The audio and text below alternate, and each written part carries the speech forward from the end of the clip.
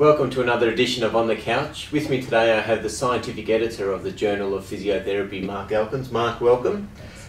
The APA has announced some recent changes to the Journal of Physiotherapy for the 60th anniversary in 2014, and Mark's going to talk us through those changes now. Mark, a couple of the changes? So we'll be moving from being published in-house with the APA to moving to a commercial publisher. Sure. And probably the most exciting is that we'll be changing to an open access model, so anyone can have access to the papers.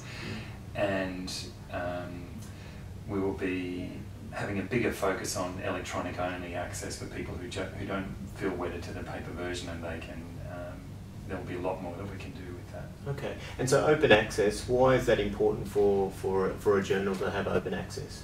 I think it's a big draw card for authors to submit their papers to an open access journal, because it means that anybody can read them, any clinician can access it, and it'll change the way they manage patients, and researchers can see their papers and read them and cite them and use them to influence their own research. So the scope for your research to get out there is that much higher. Sure.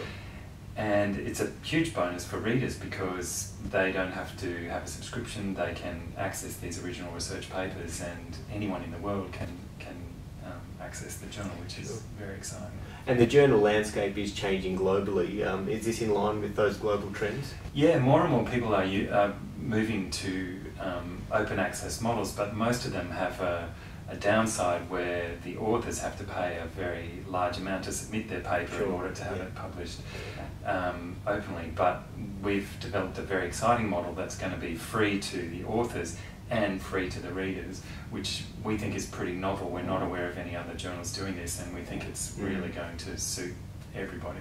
Great. And in terms of physiotherapy journals, are we the first to move in this space, in your understanding? Yes, definitely.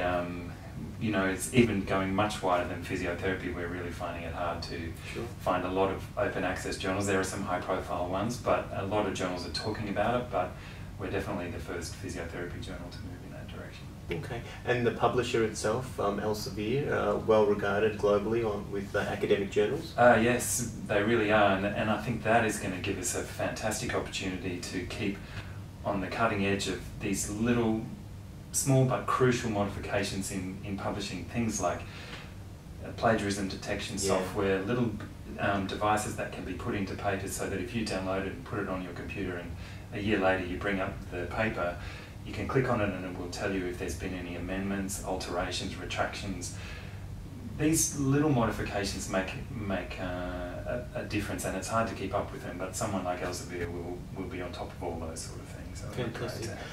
Look, some great developments, and we're really excited. Watch this space. We'll provide more updates as the year progresses, but 2014 when it goes live. So congratulations to you and the editorial board on a great achievement, and for the APA members, watch this space.